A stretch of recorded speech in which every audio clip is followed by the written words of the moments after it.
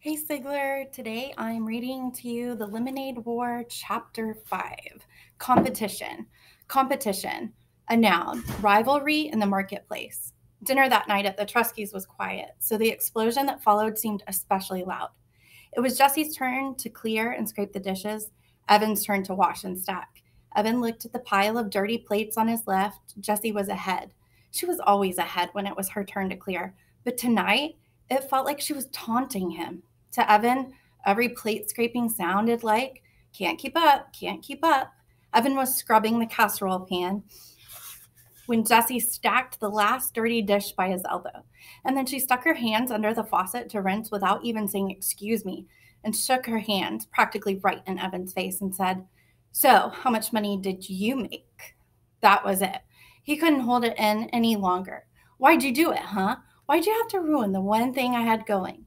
For a second, Evan wasn't sure if he meant the lemonade stand or Megan Moriarty. In a mixed up way, he meant both.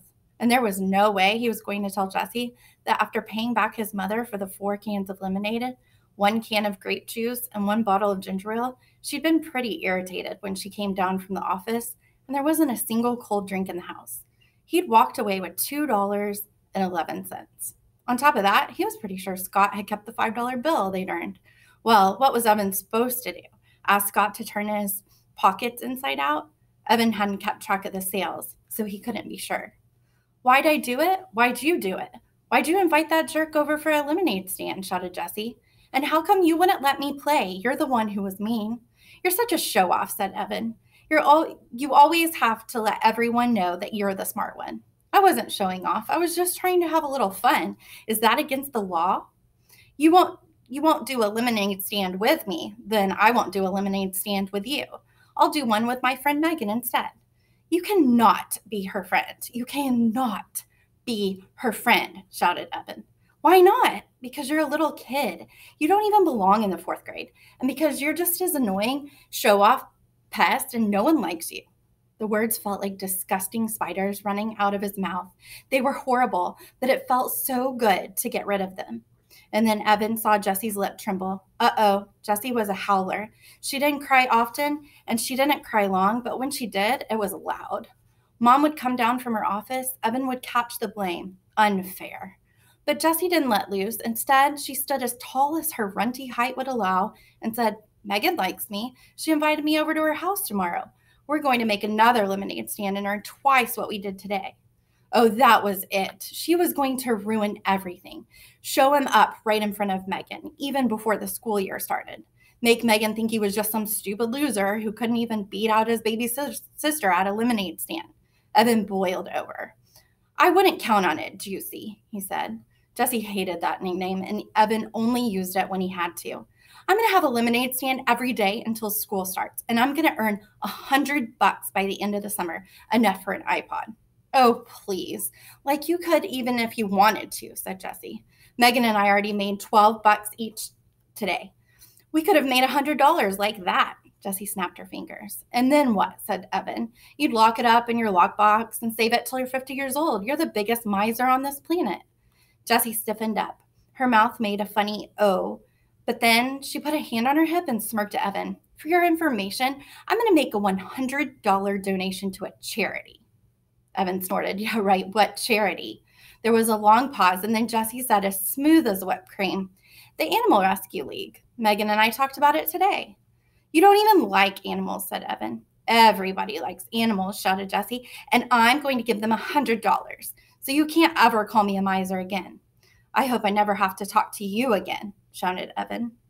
Hey, a sharp voice called from the stairs. Miss Trusky had a pencil stuck in her hair and a worried look on her face.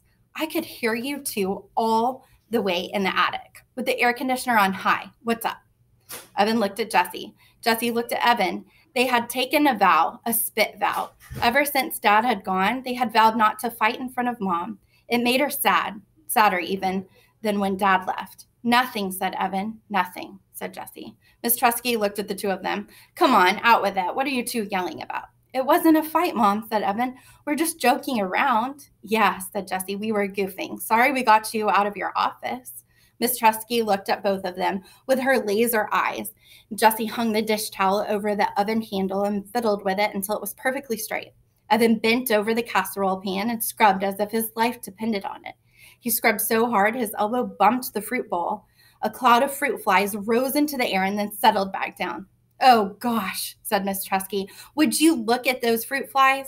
Her shoulders slumped. "All right, well, I'm going back up. Can you guys handle showers and reading? And then I'll be down to tuck you and turn off the lights." "Sure, Mom," said Jessie. "No problem," said Evan.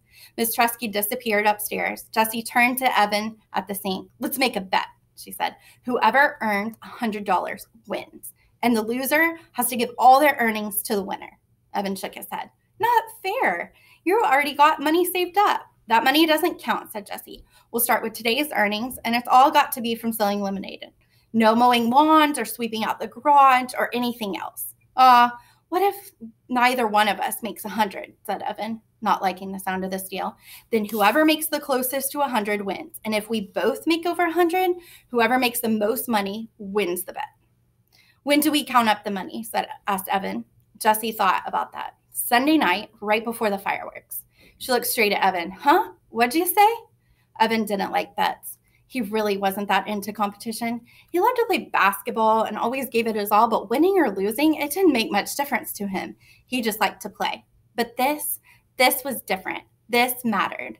If he didn't beat Jessie at this bet, if he couldn't win against his little sister in a lemonade war, then Evan thought of the school year stretching in front of him. It was all over. He might as well just give up on everything right now. "It's a bet. $100 by Sunday night, winner takes all." He shook his wet hands over the sink, dried them on the dish towel, and gave Jessie his most menacing look. "You better pray for mercy." And that's the end of chapter 5. Bye.